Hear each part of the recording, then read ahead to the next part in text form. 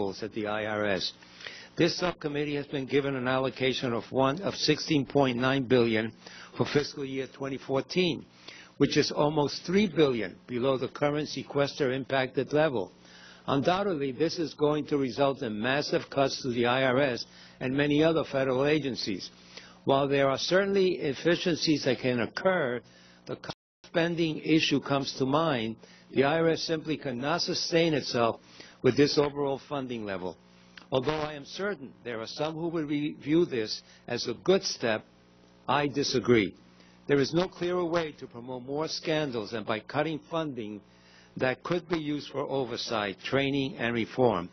At the level this subcommittee is funded right now, we are just asking for more trouble at the IRS